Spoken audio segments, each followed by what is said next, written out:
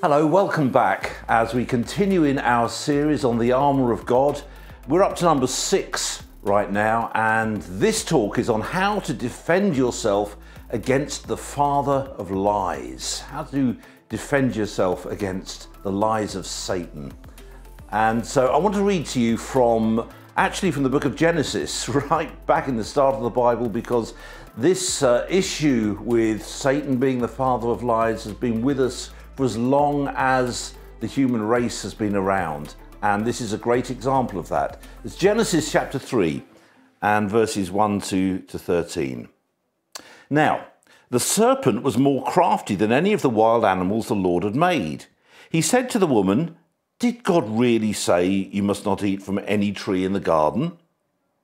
Well, the woman said to the serpent, "We may eat fruit from the trees in the garden, but God did say, you must not eat from the fruit from the tree that is in the middle of the garden, and you must not touch it or you will die." "You'll not certainly die," the serpent said to the woman, "for God knows that when you eat from it, your eyes will be opened, and you'll be like God, knowing good and evil."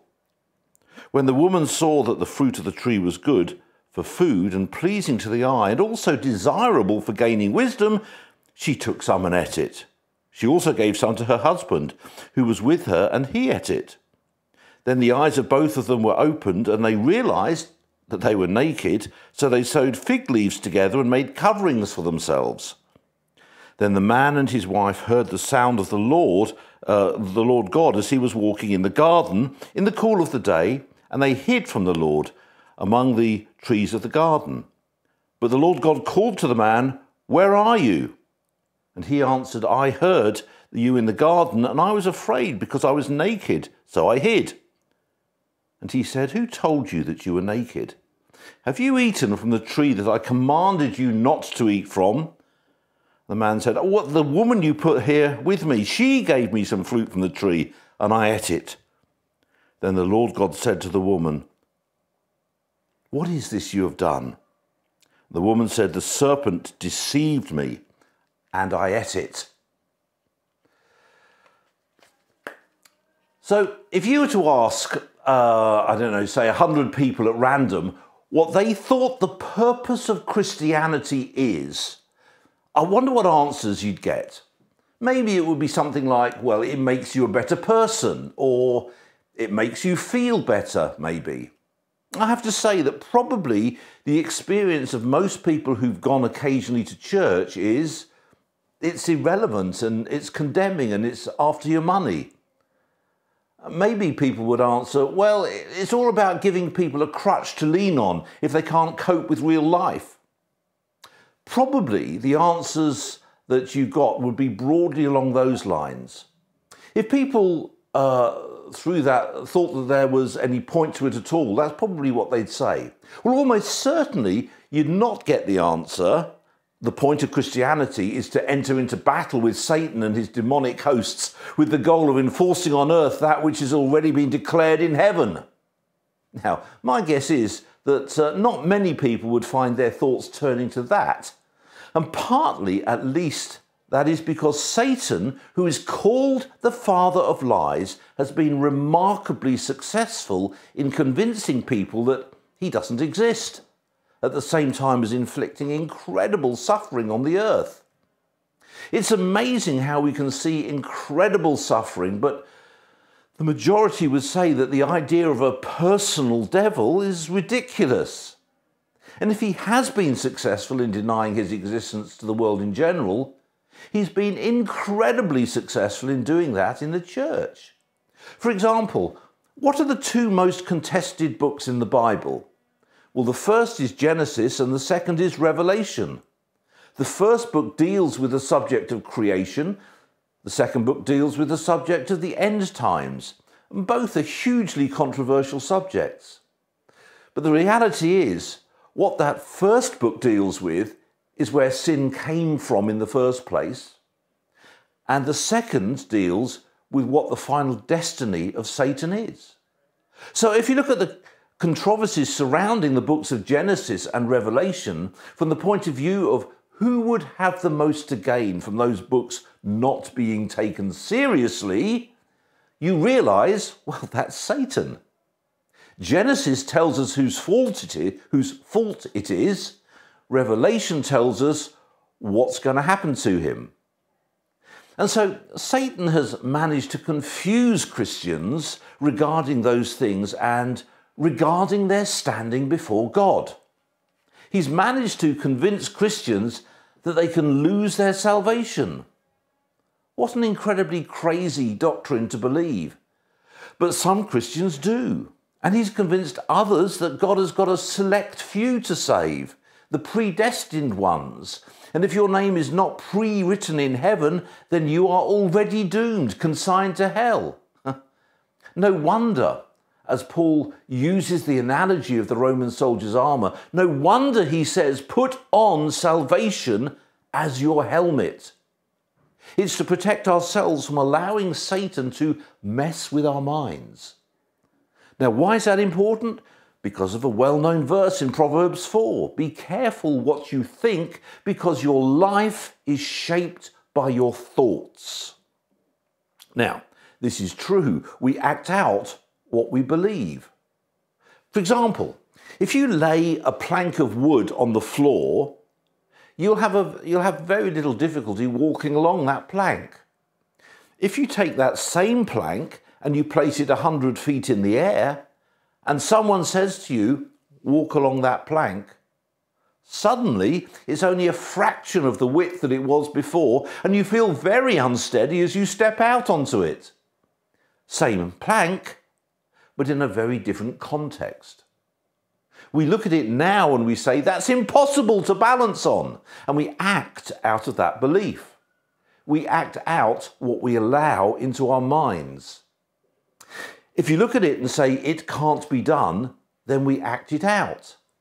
Consequently, if we let the evil one into our mind, planting seeds of doubt and despair, we will start to act out those beliefs. Now, how does he do that, and how do we ensure that he can't? It's really quite crucial to know, and it's what we're looking at in this instalment of the Armour of God. Actually, the passage that I've just read reveals 3 favourite strategies of Satan that he uses to great effect. But with God's help, we can overcome each one of them. We can see Satan's ability to mess with our minds dramatically reduced and even cut out.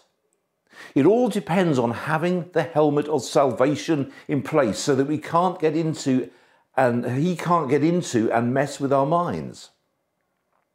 Now, why this is so crucial is that many Christians have allowed Satan to mess with their minds. So what's Satan's first strategy for doing that? Well, it's this: exaggeration. The most effective lie is the truth, but the truth exaggerated out of all proportion. Most heresy has truth as its starting point. It's just that it's focused on too much to the exclusion of other aspects of the truth, and it's elevated too much, and so it becomes heresy. So Satan's first strategy is planting a seed of doubt in Eve's mind that would lead to a disastrous separation between Adam and Eve and God. Now, the serpent was the shrewdest of creatures that the Lord God had made. Really? He asked the woman, did God really say that you must not eat of any of the fruit of the garden? Well, the answer to that, of course, is no. God never said that. That's not what God said at all. But Satan isn't interested in the truth. He's interested in taking something that God said and twisting and exaggerating that to the extent that it sounds outrageous. In that sense, he is the father of all conspiracy theories. With a conspiracy theory, there's a kernel of truth, but it's made into something blown out of all proportion, so the results aren't true. Satan's exaggeration draws Eve into making a response. Of course we may eat it. It's only the fruit of the tree at the centre of the garden that we may not eat. Now, what she should have said was, I want nothing to do with you. I don't even want to enter into a conversation with you. But because of Satan's exaggeration, he achieved what he wanted, a conversation into which he could pour further lies. He then went from an exaggeration to an outright lie. You won't surely die. God knows your eyes will be opened when you eat it. You won't die is an outright lie. You will die. This is how death is introduced into humanity. Exaggeration, conversation, lie. This is how Satan does it. This is what he uses. Exaggeration, conversation, lie. Now, you can see this happening in our lives.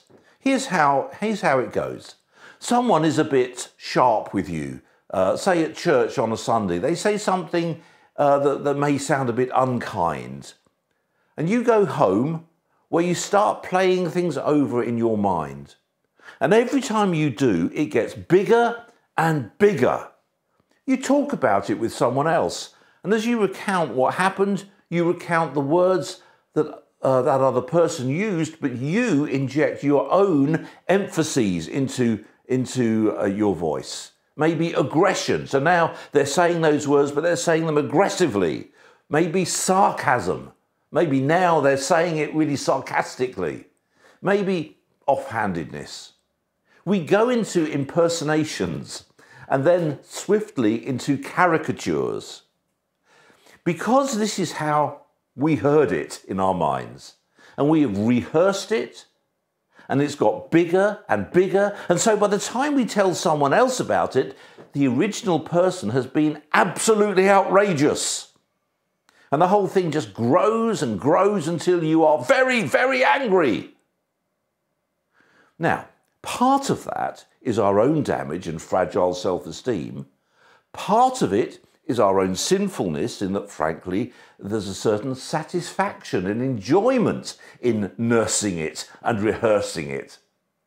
We do it because we want to, we like it.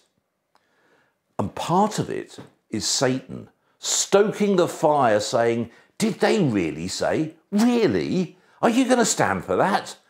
They deserve whatever they have coming to them. Stoking the fires, adding fresh aspects of the conversation that you hadn't even realised before. But just a minute, now I think about it, this isn't the first time they've been rude to me. It gets bigger and bigger in our mind. Now, why don't we just say to Satan, Satan, I am not having this conversation with you. For the same reason that Eve didn't. He hooks us and draws us in with his exaggerations. It's a subtle tactic, and it gets us every time. It messes with our minds so that we lose sight of balanced reality. No wonder the Bible warns us, be alert, be on watch. Your enemy, Satan, roams around like a roaring lion, looking for someone to devour. How does having the helmet of salvation firmly in place help us to stand against this tactic? How can we stop Satan messing with our minds in this way? Knowing the truth and allowing the truth to set us free. The result of listening to Satan's exaggeration is that we get an exaggerated view of the situation and an exaggerated view of ourselves. We see ourselves as completely the innocent party, which leads us to moral outrage. Or we see ourselves as worse than we really are. We embrace Satan's lies about ourselves. Knowing the truth and the truth setting us free is about knowing the truth of how God sees us. Not swallowing Satan's exaggeration, but knowing the truth of how God sees us. As God's messenger, I give each of you this warning, the Bible says. Be honest in your estimate of yourselves, measuring your value by how much faith God has given you. In other words, you can measure yourself according to Satan's exaggeration, or you can measure yourself according to the faith that God has given you. Our true identity will only be found in Christ. We'll only truly discover who we are when we go to God and ask Him to show us the truth. Now, like I say, Satan's exaggerations lead us in two ways. He pursues those ways strategically. The first strategy we've just looked at is exaggeration. The second strategy coming out of that is the amplification of our low self-esteem. Our low self-esteem is amplified. He picks on our low self-esteem and he amplifies it. Just see how this plays out in the conversation that Satan brings Eve into. You won't die, the serpent hissed. God knows that your eyes will be opened when you eat it. You will become just like God, knowing good and evil. In other words, God is deliberately keeping you in the dark. God doesn't trust you. God doesn't want you to fulfill your full potential. You're a second-class citizen in His eyes. He wants to keep you down. Now, why is this strategy so effective? Because it connects with a secret struggle that most of us have, that we don't really think that we're much good. Actually, that's where most people are. They don't think they are much good. Most of us, when we fail at something, it just confirms what we suspected all along, that we're failures. So Satan, in the guise of being the serpent, just quietly presses the button, knowing that having planted that seed, it would bear fruit and Eve would be easy to convince. It's one of Satan's most effective strategies, the amplification of our low self-esteem. Here's how he does it. He takes the thing that we are most passionate about and he gets someone to convince us that we are a failure at it. Now, for Eve, it was community with God. For you, that could be something entirely different. Satan targets our biggest passion and fires an arrow at it, knowing it will cause maximum damage to our self-esteem. How can we stand against this strategy? Again, by knowing the truth and allowing the truth to set us free. When the arrow goes into the place where we feel most passionate about, and we find ourselves going rapidly downhill, here's the truth that we need to hold on to. For we are God's masterpiece. He has created us anew in Christ Jesus so that we can do the things that He planned for us long ago. We can do it in His strength. And that allows us to fill our minds with the truth that God created me and He placed this passion in me, and I just have to be faithful in it and leave the results to Him. I don't have to be brilliant.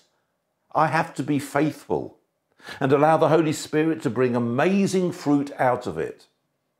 That's what it means to have the helmet of salvation in place. When I allow that verse to fill my mind, Satan can't mess with my mind and plant the seed of doubt that I have deluded myself all along about what I feel most passionately about. It's what you feel most passionately about that you are most vulnerable in. Ask yourself this: what is it that you feel most passionately about? What most effectively knocks you off your feet when you think you're failing at that particular thing? Listen, that is the very thing that Satan is going to target. That is his strategy. And it's a very short distance from feeling that we are failing at the thing we are most passionate about to wanting to give up because we are failures. Know the truth, and the truth will set you free. You are God's masterpiece. He created you anew in Christ Jesus so that you can do the good things that he planned for you long ago. The truth is, God took care in creating you. You're not useless or defective. Don't let Satan mess with your mind on this one. Don't let him amplify your low self-esteem. Now, the other way his exaggerations go, that first way was about exaggerating your low self-esteem. The other way is that he plays on our pride. He follows the line that is most effective. For some, that is pressing the button that leads to low self-esteem. For others, he presses the button that leads to pride. The pride of self-sufficiency. Now, that's what now happens with Eve. He exaggerates God's restrictions by insinuating, by making out that what he heard was that God wouldn't let them eat any fruit. That's the updated version of events. That's what I've heard, says Satan. And seeing as they're both vegetarians at this stage, Adam and Eve, this is a big problem. He presses Eve's self-esteem button by suggesting that God has been misleading her in terms of keeping her from rising to her full potential. And now he stands back and he waits for the third penny to drop. That there must be a reason that God would want to do that. And that reason, of course, is that I, Eve, must really be quite special to pose that kind of threat to God. That's it. That's why he wants to keep me in the dark, because I pose a threat to him. And she doesn't even notice the button that Satan quietly presses here. The woman was convinced the fruit looked so fresh and delicious, and it would make her so wise. Yes, I'll be so wise. God is keeping me down, but I'm not going to be limited by that. And you know, Satan plays on our pride all the time. The most common tactic he uses is to get people to falsely praise us. Now, honest praise is one thing, but when he uses it to flatter us, when it's not really deserved, well, as Proverbs 29 verse 5 says, to flatter people is to lay a trap for their feet. How is that? Well, as Proverbs 27 verse 21 says, the purity of silver and gold can be tested in a crucible, but a man is tested by his reaction to men's praise. How we react when people praise us is every bit as much of a test of our character as how we react when the arrow of low self-esteem goes in. In some ways, it's more of a test. Now, that was certainly the case for Eve. Satan convinced her that she must be a threat to God, that if only God had been honest with her and Adam, they would be just like God, knowing everything. Now, that appeals to Eve. The fruit looked so fresh and delicious and would make her so wise. The rest, as they say, is history. This is a very effective button to push in people. How do we know if that button is being pushed? How can we tell if Satan is playing on our pride? Well, here's how. By honestly assessing where we are in comparison to 1 Corinthians chapter 4 verse 7, which says, what makes you better than anyone else? What do you have that God hasn't given you? And if all you have is from God, why boast as though you have accomplished something on your own? Here's how we do this. Think of your greatest achievement, the thing that thinking about it gives you the most pleasure. And now imagine that someone is saying that verse to you about your greatest achievement. How does that make you feel? Angry? Affronted? What if you led someone to the Lord, perhaps, and in their baptism testimony, they didn't even mention you? Now, that happened to me. The first person I ever witnessed to, shared the gospel with, and they became a Christian, and then they got baptized, and they didn't even mention me in their testimony at their baptism. Unbelievable. Worse than that, someone else had taken my place in the story that this person told. A complete rewriting of history. What a nerve. But actually, what it was, of course, was not a nerve, it was pride. My pride. Now, how easy is it to push that button in your life? What do you feel when you think of your greatest achievement and somebody says to you, what makes you better than anyone else? If God did it, then who are you to boast? How vulnerable are you to Satan pushing the button of pride? How vulnerable are you to Satan pushing the button of low self-esteem? How open are you to succumbing to his exaggeration? Do you, right now, need to come to the place of knowing the truth and allowing the truth to set you free? Set free from pride. Set free from low self-esteem. Be set free from getting sucked in by Satan's exaggerations. We are all trophies of grace. We're all here by God's grace. Knowing the security of that is what putting on the helmet of salvation is all about. Know the truth, and the truth will set you free.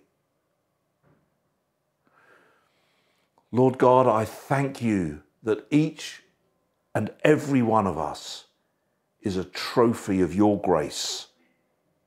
Not one of us deserves all the amazing things you have bestowed us with. You have allowed your Son to die a death on the cross in our place. You've allowed your Son to die that we may live. You have given us a purpose, a destiny, an eternal home in heaven. All of this is ours because of Jesus, your Son, dying for us in our place. And that you have given us, eternal life, salvation, because of Christ's death on the cross, it cannot be taken away. But we did not earn it. And so we see and we acknowledge Satan just quietly in the background pushing those buttons of pride, of low self-esteem.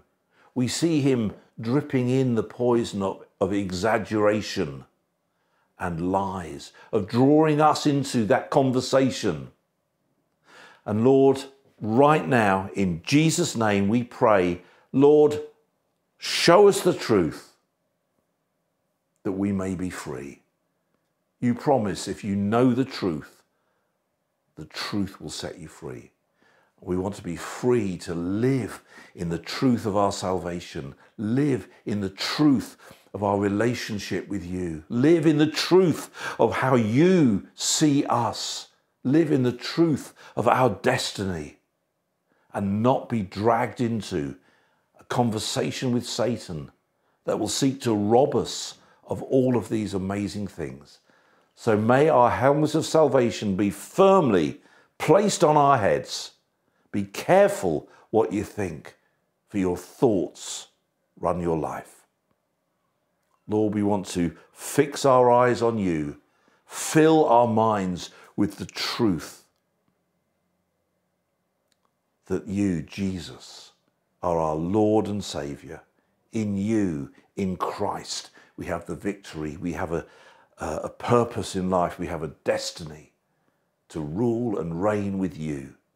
But it's all by grace through faith. Thank you, Lord Jesus, for this truth. In your wonderful name. Amen. Wow, amen. Well, you know, the armour of God has one piece that is to take us onto the offensive. It's one aspect of the armour of God that we're going to look at in the next instalment. It's the sword of the Spirit with which we take the fight to the evil one. And I hope you can join us next time as we look at this last but one instalment in this really great series on the armour of God. So have a great week, everyone. See you next time. God bless.